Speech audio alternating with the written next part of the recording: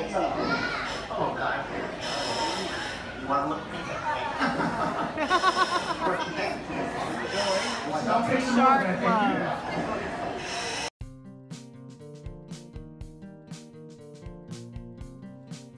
Monterey, California. What do you think of Cannery Row, the most famous place? Well, here we have Monterey Bay Aquarium. Everybody can come and learn and check out this whole wonderful place. You get on the trolley and it's free. It's not far from downtown. Cannery Row was immortalized by author John Steinbeck. It used to be the sardine capital in the whole world, but then it burned down. Now it's home to San Carlos Beach, where it has premier scuba diving. You can have whale watching all year round, and now it has all types of shops and restaurants. And Monterey Bay Aquarium was converted from a sardine canning factory. It's a place to explore, and it's very interactive, where you can learn about how the ocean affects humans and how we affect the oceans. We also gain inspiration from the sea, even things that are invented by us, like the bullet train, inspired by the kingfisher for aerodynamics.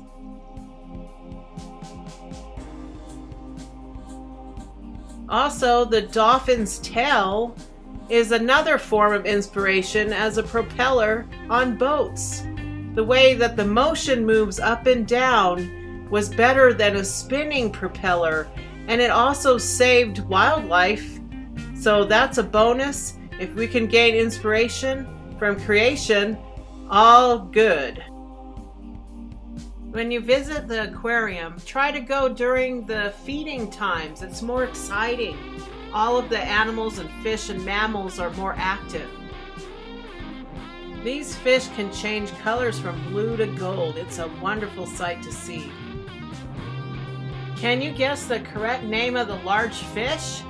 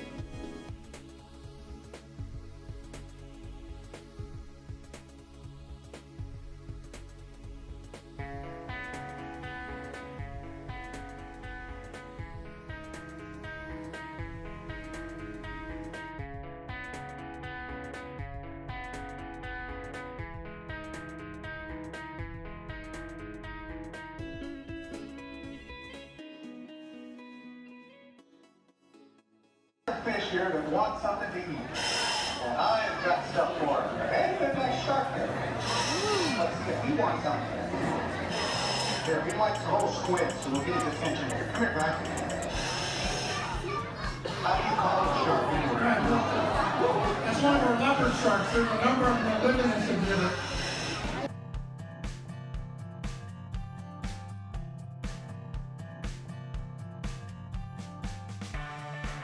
Can you tell them how this works? Because this is really cool.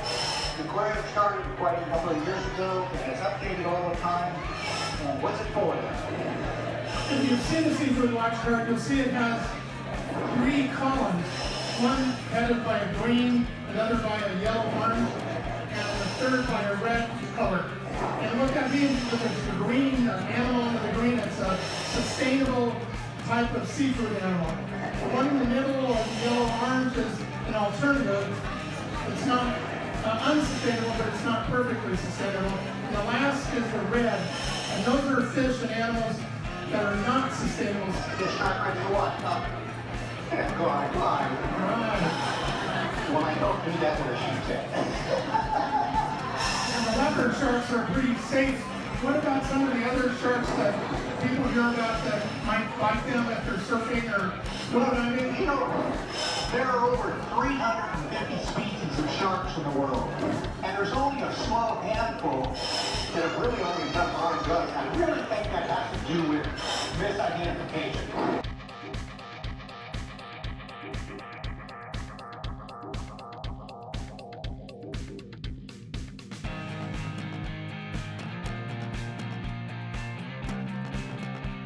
It's oh God. You want to look? What do you think? Shark Club. A mask. Now most divers have a mask across their eyes and nose and have a regulator stuck in their mouth. Well, this is a full face mask. And it goes around the whole thing. I've got regulators up front here. He said, I'm not going to come eco what, I'm not going to beat me. Here.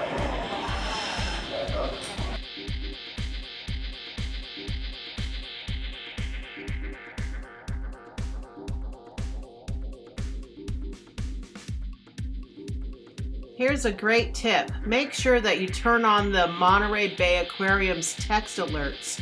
You can receive opportunities to see blue whales passing by on the observation deck, and it gets really exciting.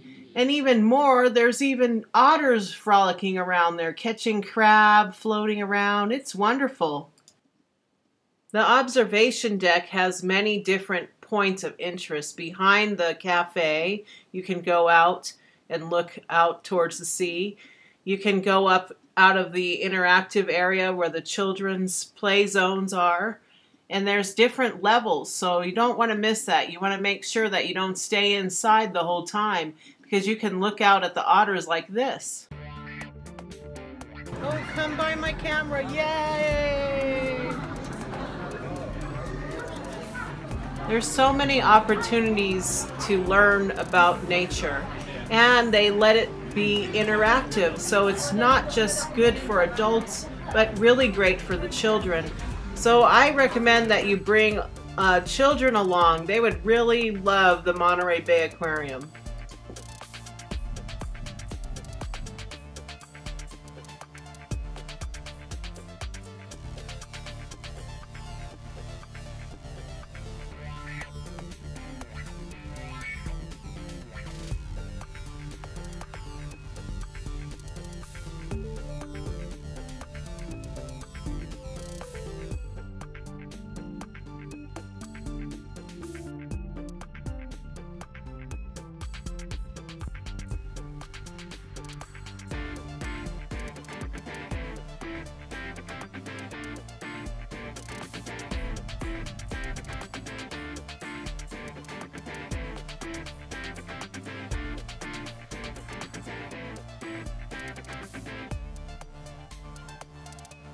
Who doesn't like penguins, especially a curious one? We are looking out at him and he's looking out at us.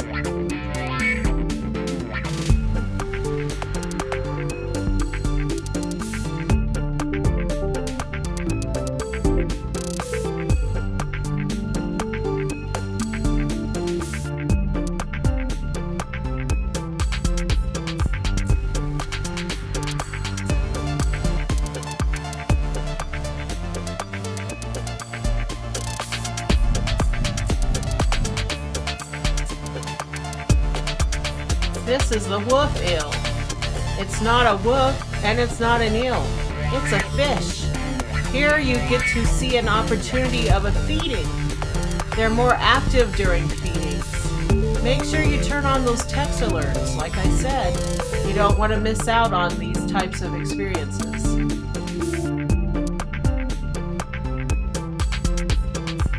jaws of the wolf eels are very remarkable.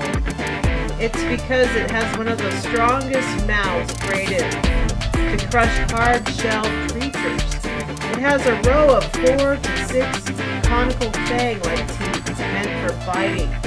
The back rows of teeth comprise of strong molars for pulverizing the prey.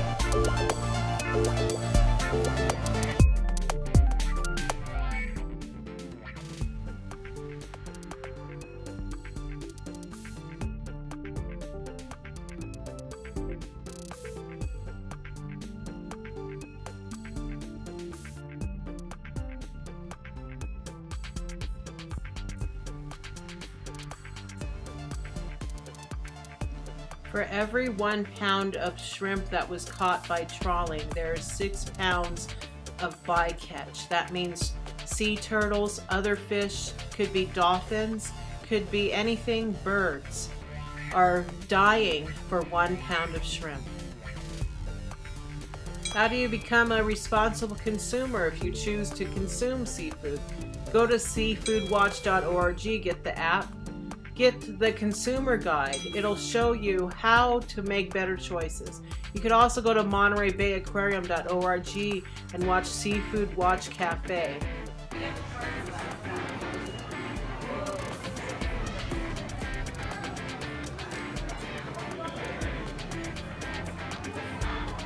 Goodbye, my beautiful little tilapia. Excellent choice. Tilapia is my favorite. So flaky, so tender, so sustainably delicious. In the States, most tilapia is farmed in ways that have very little impact on the environment. Imagine ponds with effective waste treatment, strong management, and a vegetarian diet. Meaning we're not draining the seas to feed the farms. And these farms are isolated from wetlands and waterways, so the environment isn't at risk. Yeah, tilapia is farmed in countries around the world. And many regions have made sustainable progress in their farming practices. Basically, tilapia is good for the economy, and that's good for the world. Just be sure to check seafoodwatch.org, the guide, or the app for most up-to-date information. Life can be rough for the orange roughy. Did you know that they can live longer than 100 years? That's one old fish. Yeah, and they don't reproduce until they're 20, if they live that long. Years of heavy fishing have wiped out the orange roughy populations. And more cautious practices are now in place, but it'll take decades for this slow-growing fish to recover. Another problem with the orange roughy is the way that they're caught.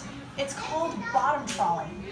When these large nets get dragged across sensitive areas, yeah, you get a lot of fish, but at a huge environmental cost. Especially to delicate corals in this habitat, it's like a total knockout for the ocean environment.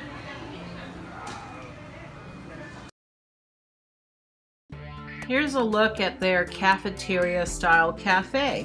It has sustainable seafood and local ingredients, lots of flavor, best choices from the Aquarium Seafood Watch program, sustainable and organic producers in the Monterey Bay region and Central California are featured.